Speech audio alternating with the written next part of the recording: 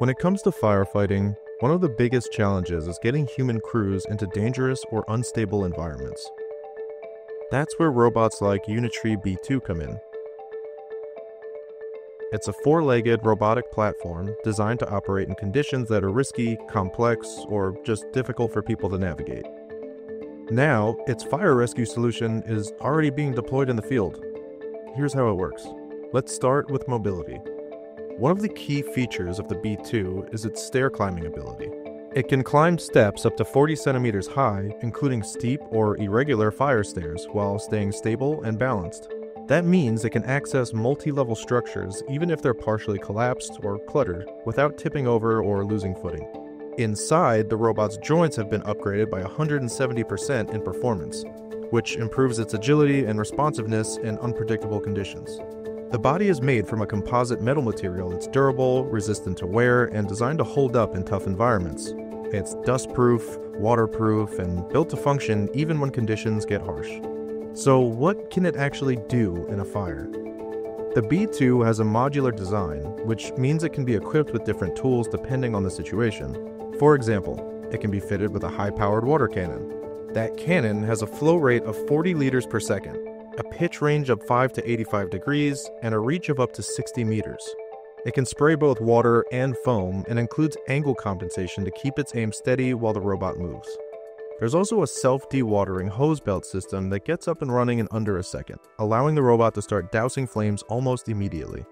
To keep itself from overheating, the robot is equipped with a trencher system, which basically cools its exterior so it can keep operating near high heat without damage or shutdowns. There's another version of the robot that doesn't use water at all, and instead uses air. The air blower configuration pushes out high-speed airflow to knock down flames and disperse heat. It could be especially useful in forest fires, where the goal is often to control the fire's spread quickly and keep it from reaching new fuel sources. The air jet cuts the connection between flames and combustibles, potentially helping crews buy time and reduce intensity. But the robot isn't just for the front lines. It's also used for visual reconnaissance. A long-distance video transmission system lets remote teams see what the robot sees.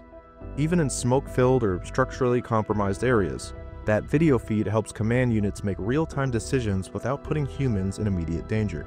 When it runs low on power, the B2's battery can be swapped quickly without sacrificing its waterproof seal, which is something that matters a lot if it's working in wet or flooded areas.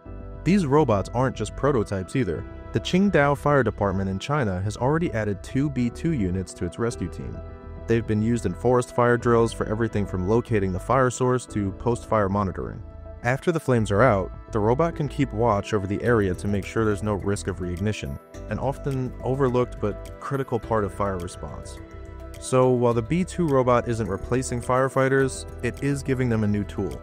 One that can go into dangerous spaces first, act as an extra set of eyes, and even fight fires directly when needed. It's part of a broader push to bring more automation and smarter tools into emergency response. But what do you think about robots assisting firefighters? Let us know in the comments. And for more on all things robots, head over to Mashable.com.